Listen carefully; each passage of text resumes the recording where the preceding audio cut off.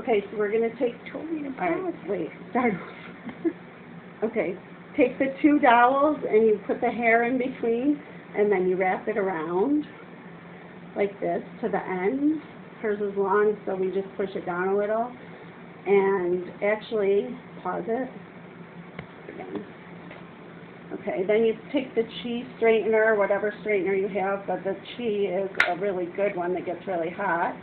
And you just go up and down the hair like this. Pause.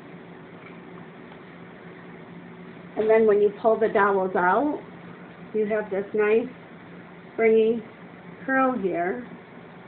See that? Looks very good. And then you get the whole head is like that. And they last for a couple of days if you want. Yeah, good idea.